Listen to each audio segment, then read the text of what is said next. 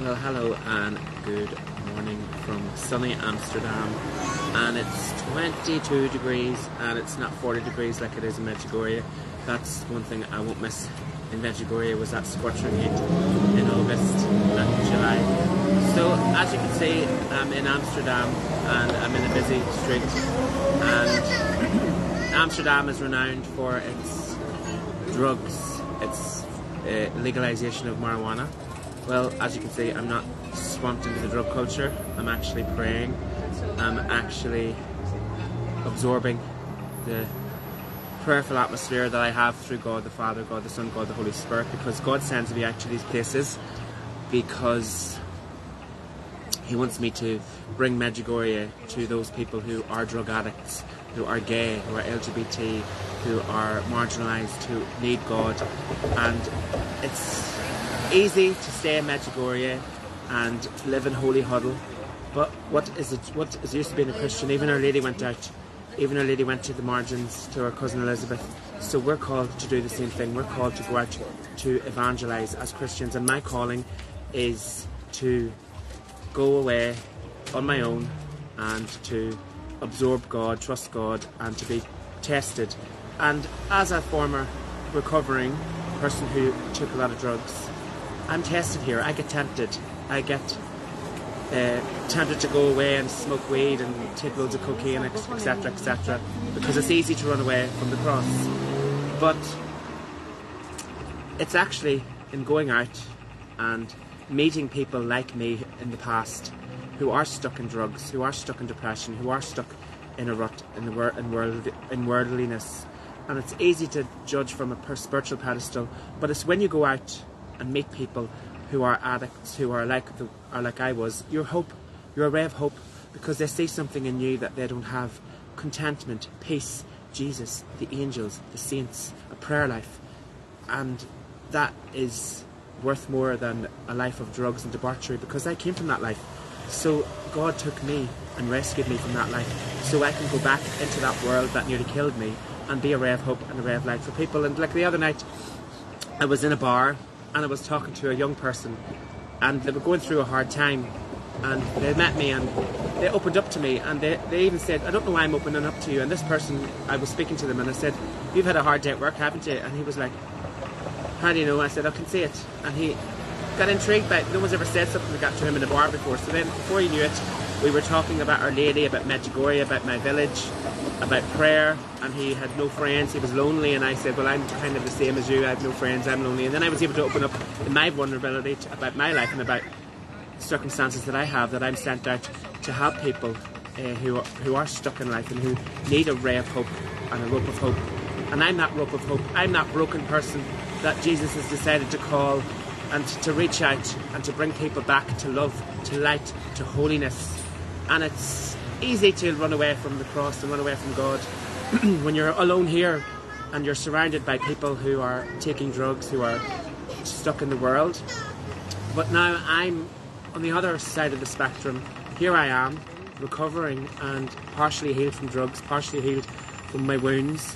Yet God sends me out and to places where people are high as kites and stuck in the world. And then here I am, tempted to go back to that life. And I have fallen sometimes, don't get me wrong, but I'm not living that lifestyle, because if I was, I wouldn't be talking about prayer, I wouldn't be talking about Jesus, and I wouldn't be living in Medjugorje. I'd be packing up my things and living out here to a life of hedonism and madness. But it's just, you know, people are struggling. You know, it hits home when you come here. People are struggling. Drugs are taken by young people so much. Like, weed is normalised here and all that, but like, there's people there who can't get off it. And it's only through the grace of God that I was able to get off my vices. But I still struggle. But it's not my lifestyle. Prayer is my lifestyle. That's the key. If you keep praying and going to confessions and living the sacraments, that's how you get sustained. And I fall sometimes from time to time, but it's not my lifestyle. And that's the key. That's the key to success. Jesus, the sacraments, Mass is the key. And that's my life. My lifestyle is Jesus. My lifestyle is prayer. My lifestyle is going out and meeting people where they're at and giving them a Jesus experience. And that's how we can change. And we can't judge people who are stuck in weed, who are stuck in alcohol, who are stuck in gambling. because only for the grace God's given me and the perception He's given me, I'd be where they are. So that's the lesson. That's the way of hope. So it's lonely. I spent a lot yesterday crying and suffering like Jesus, because it's very lonely to be here alone walking the streets, and you cry and you really feel Jesus' pain, because He suffers for these souls and He feels lonely and abandoned by the world, because very few people want to talk about Him.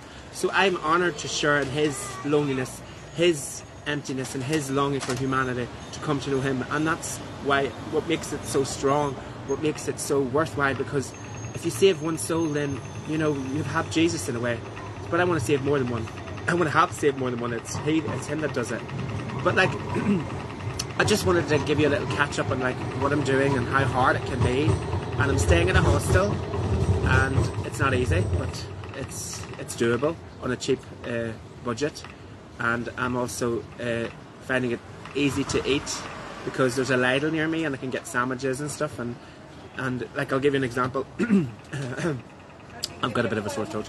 Last night I was guided to the cinema and I was praying, and Our Lady told me in prayer, pack a bag for the cinema. So I packed, because the cinema is so expensive, especially in cities like this.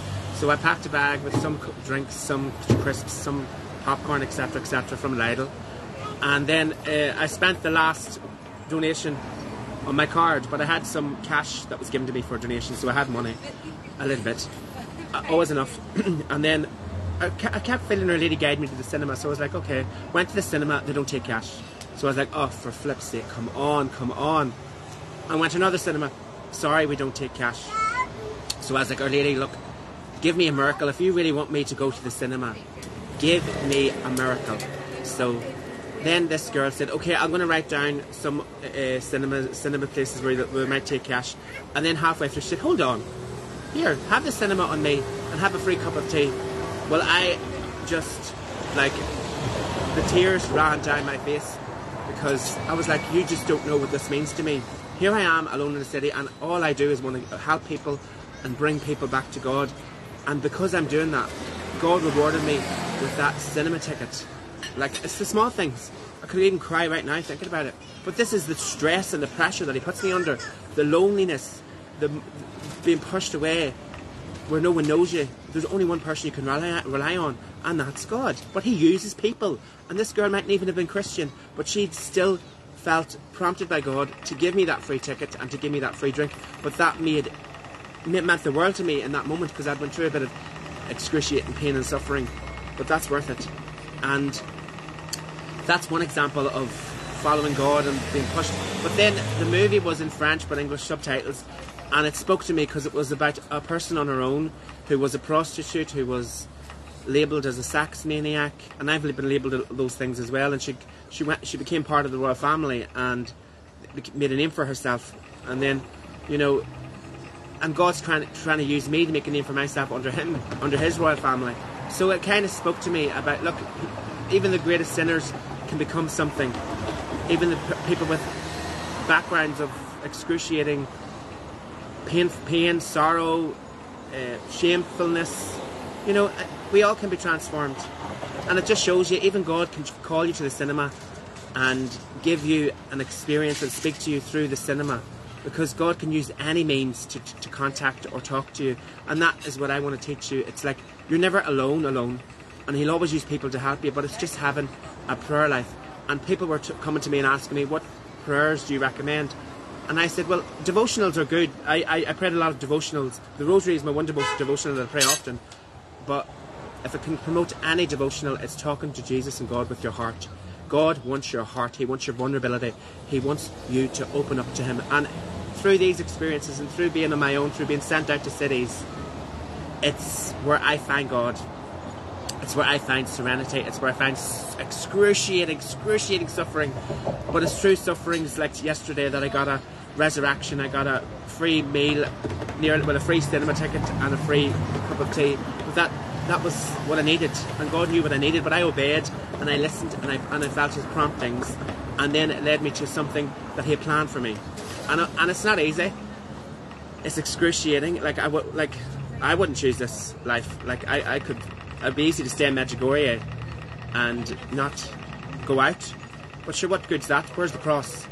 Where's the meeting the people where they're at? Where's the evangelization? Where's meeting the stranger? There's more to being a Christian than just praying. You have to go out and you have to be that light and be that someone and be that ray of hope. And that's where the joy comes from. That's where the mission comes from. That's where the purpose comes from. We're all called to serve. And that is what I'm trying to teach you, and what's God's using me in this extraordinary journey to teach you. And God, I want to shake him sometimes because of what he puts you through. But it's moments like this where I can sit and reflect and say, look, once upon a time, drugs, sex and rock and roll was my lifestyle. But it's actually when he takes me to a place like this where I actually realise that love, life, hope, joy, prayer, the sacraments, Mass, Mary, Jesus, the saints are my life now and my lifestyle. But it's actually being tempted and wanting to run away and maybe go and smoke a bit of weed or go and take a line of cocaine is like showing me that actually this isn't my lifestyle anymore. God is actually my lifestyle. God is my Father, and he's putting me here and putting me in these situations to show me how much I've grown, how much I depend on him, and how much I've strengthened. And every time I'm sent out to a city or a town, I'm being trained, I'm being toughened, I'm being made into a man, into a soldier, and then I can go out and I can be vulnerable, because I can say to these people who are drug addicts, who are like me, who were like me, look, I'm still struggling in this area, I'm still tempted, but look, I'm a work in progress, and look, I'm suffering, I'm just like you, but I have God, and I want you to have God. And then when you have God in your life and you have prayer in your life, you can achieve and overcome anything. And that is the mission. That is what I'm doing, and that's what I'm trying to do, and that's what it's great to share. Look, here I am in the middle of a city, knowing nobody, no friends, but I have God, and I've got people back home and on my little online community who watch me and who support me. And yeah, and it's an amazing journey. It's excruciatingly hard, but I need prayer, I need support, I need help, and God might use you to help me. So if you feel inspired to help me further this mission, because if you're helping me, you're helping God, where I can go out and I can meet people and I can bring them back to God and give them a life of purity, chastity, living the sacraments and going to Mass and really getting to know Jesus, because that's my mission. My mission is to bring all souls to God and to teach them and integrate them into the church and give them a life of sacramental love, sacramental life, where they will receive life in the full in abundance from God. And it won't be easy. There's a cross involved, there's suffering involved, but joy comes through the suffering, and purpose, contentment, serenity, peace. Pray the rosary, go to Mass, go to confession often, and your life will change and your life will turn around. So thank you for listening. Thank you for listening to me waffle on here, but I just wanted to let you know it's going okay, it's going well, but it's hard.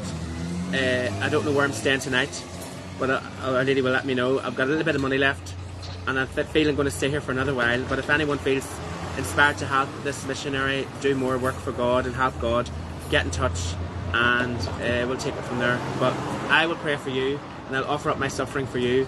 And I just want to thank you all for listening, thank you all for watching, and may God bless you, may God keep you safe. And thanks for all your support, all your help behind me all the way, you guys that have watched and supported me. It really means a lot, and I hope that you can pray more, love more, and go out more and preach about God more by your actions. In Jesus' name, amen. God bless, and I'll catch up with you next time.